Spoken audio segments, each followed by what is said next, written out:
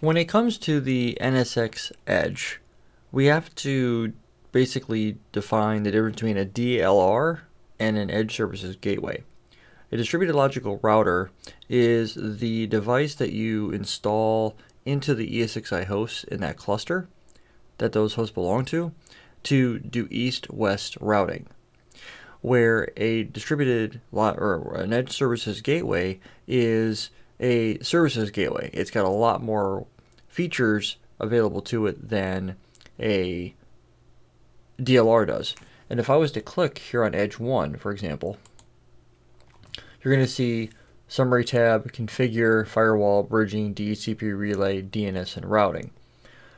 But if I go and I deploy an Edge Services Gateway, which is done in a very similar manner to a DLR, the difference between the two, if I was to bust out my pen tool real quick and draw this out, is you have your ESXi host, right? Draw a couple of those out. So this is going to be my compute cluster. I deploy a DLR here and a DLR here. They're the same DLR. And I associate a couple of logical switches to the DLR, right? When I have the DLR and stuff like that deployed, these guys are going to communicate. There's going to be some sort of physical connectivity up to the upstream network. So this will be the physical net. Well, what's going to happen is we need to allow communication on the DLRs to the rest of the network. Because the DLRs themselves aren't designed to connect upstream to a physical environment. That wasn't ever their goal. They are a kernel module that is deployed to the ESXi host to facilitate east-west communication. That's their job. Is there some more features that you can add to it? There are, but just understand that the Edge Services Gateway has more features that are available to us. So if I was to take one more host, and this will be the management cluster, and then I'm going to draw another physical net here, connect in like that, and then connect here. I'm not going to deploy a DLR here, so no DLR, right? What I am going to do is I'm going to deploy an Edge Services Gateway. Now remember, the DLR control VM is sitting here on my management host. I'm also going to deploy an Edge Services Gateway with a control VM. Now the Edge Services Gateway is going to have a connection on itself. This guy right here will be a internal interface. That's supposed to be internal, not internet. Now on the DLRs, we're going to have the logical switches, right? These logical switches are going to be internal interfaces. However, these links right here are going to be used as uplink to get to the ESG. However, we're not going to tie to this link right here. Right? That's not what we're going to go do. What we're going to go do is we're going to create what they call a transit. Let me pull this back a little bit. A transit logical switch. And this transit logical switch is going to be another logical switch that we're going to have to create. And you create this transit logical switch that connects into the ESG. So this will be just another logical switch, and it'll be part of both the compute and the management transport zones. So the logical switch will sit on top of it. We'll create this. This is going to be an uplink for the DLR to the outside, and that's going to go, when we go to configure this will automatically get added to all the DLRs, because you got to remember the DLR is, when you configure it once, you're associating that to every one of the ESXi hosts. Once you have that in play, the ESG's internal interface is actually the transit logical switch that communicates or connects the DLR to the Edge Services Gateway. Now on this host right here, since we are running a VDS, we're going to create a port group, a distributed port group, that is going to allow us to connect to the outside. And we're going to give this some sort of VLAN ID that will allow us to communicate outside. I'll just set this up as a trunk, and that'll allow us to connect upstream to our router and things like that. That's basically how that's going to come into play. When we go through and do this, this is going to be a distributed port group, and this will connect to as the uplink on our ESG. This will allow us to connect to both the CSR 1000V or my 3750X that I've got running in the network, because I'm going to show you guys how to deploy both OSPF, BGP. I will do some static routing and show you guys how to get that all working. So we'll take a look at a couple different variations of how it gets rolled out. But it's important to understand how all this gets tied together, because in the event that you are playing around with this and it's not working, this is going to be the reason why. And so this goes over here and connects into that DLR as well. So let's go ahead and deploy this so we understand what it is we're trying to accomplish. First thing we have to do is add an Edge Services Gateway. I'm going to come in here and call this the DC1-ESG1. The host name is going to be DC1-ESG1. I'm going to deploy an Edge appliance with it, so this will give us more flexibility. And it says select this option to create a new NSX Edge in deployed mode. Appliance and interface configuration is mandatory to deploy the Edge. Thank you. So we're going to go ahead and give this a password. Oops, and there has to be a 12-character password too. And then we're going to come down here and give it SSH access. We're going to auto rule generation means that we're automatically going to generate rules for the firewall for any of the services that we need that are going to be running. The ESG will automatically create them for us, so we won't have to create rules for BGP or OSPF. It'll automatically do that for us. Now the deployment, I'm going to deploy a single Edge appliance, so it's going to be one CPU, 512 megs of RAM, and it's going to ask me where I want to put this. I'm going to put this on the management cluster and the data store. The host it's going to sit on is host 4, obviously. I'm going to click on add. I'm going to click on next, and now I have to associate the interfaces. I'm going to click on add, and this interface right here will be my transit connection. So I'm going to call this transit, because that's exactly what it's going to be. It's going to be a transit connection. I'm going to call it an internal interface, and I'm going to go to the, and you can see right now I don't have any logical switches created. No harm, no foul. So what I'm going to do, I'm going to cheat a little bit. Come over here to networking and security real quick, and I'm just going to go create it. So on the logical switches, I'm going to come over here. I have my couple logical switches. It needs to be associated to the DC1 transport zone.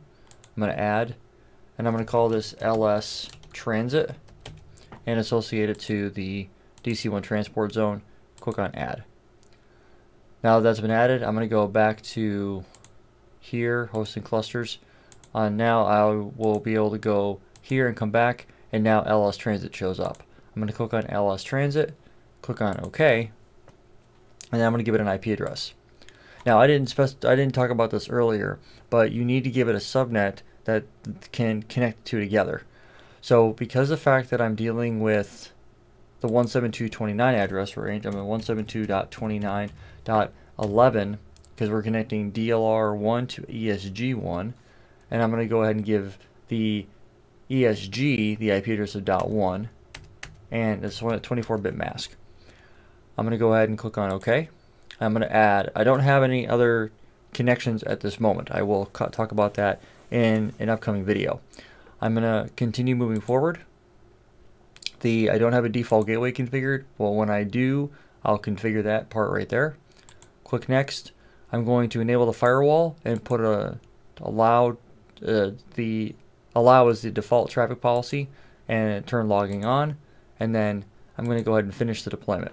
Now this is also going to push a box to the network down here. So you'll see the ESG get pushed here. So this will take some time. Sometimes it's down here, so sometimes you have to hunt for the OVF deployment piece. Now, while that's being pushed, I'm going to go to the DLR, clicking on him, and underneath the configure option, there's interfaces. Now on here, I'm going to add an interface. I'm going to go over here, click on add, and it's going to ask me what it is that I want to do. I'm going to come in here and call this transit. This is going to be an uplink on the DLR. On the connected to, I'm going to go over here to click on transit because I'm going to connect the DLR uplink to the transit logical switch that's going to connect me to the ESG. Click on OK, and then I'm going to go ahead and add. The IP address here will be 172.29.11.2/24, and click on add. So that's going to go ahead and push that config to the DLR. So it's going to take a couple seconds for that to actually do its thing, but now it's been deployed. If I come over here, we can see that the Edge Services Gateway has now been pushed, which is what we want to see. Now that I've got that in play, I should be able to go back over here to my DLR and do a show interfaces, do a show IP route, and you can see that the 172.29 subnet is now residing here. If I do a show interfaces, we should see that one showing up. We do. It's a VDR is one. I'm sorry, not that one. We can see that VNIC 2 172.29.11.2 is sitting here, and everybody is happy there. Now I'm going to go back over here. I'm going to click on the Edge Services Gateway, and I'm going to go to launch the web console.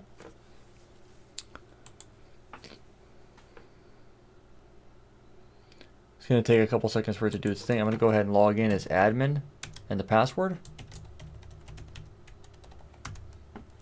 And if I come in here and I do a show interfaces, I will have internally, I will have the 172.29.11.11 or 11.1, and I should be able to ping 172.29.11.11.2.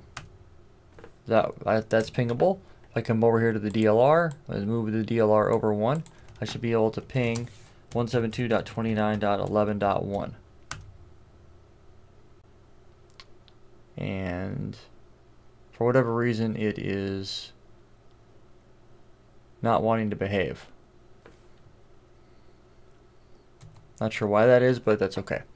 I'll come back to that here in just a moment. So we have all that deployed. So the next thing for us to go do would be to validate that the communication for, well, we validated that things are working. The thing that now that we have the ESG deployed, which it's actually kind of bothering me that the ping is failing from the DLR up. So I've had this happen in the past where I've actually had to blow away the DLR and redeploy it because it wasn't working. So let me go back over here to the ESG, or the DLR, excuse me. Let me come back over here, and we're going to click on the ESG, or Edge 2, and you can see there's a lot more options available to us now than there was before. So one of the things that we can do now is turn DHCP on. We can do NAT, we can do load balancing, VPN, etc., etc. So that's basically where this comes into play. So we go down here to interfaces, underneath configure, we can see that we're set up there. I'm gonna go and let me troubleshoot this real quick. I've had to do this in the past where I've had to blow away the DLR. So let me go ahead and just knock that out real quick. I'm gonna go and I'm going to delete the DLR, and it's going to say, are you sure? Yes. So I'm going to quickly troubleshoot that. So that will get rid of the DLR. So the DLR is now gone. I'm going to go add DLR, and I'm going to go ahead and call DC1 DLR1. The host name is going to be DC1-DLR1. I'm going to go next, specify the password. And you might be saying, didn't you just do this in the previous video? I did. But sometimes when you are configuring things, especially when you're adding features to stuff after you've deployed it, I've noticed that there's some inconsistencies. So I'm going to go ahead and redeploy it just to be safe. and password mismatch. So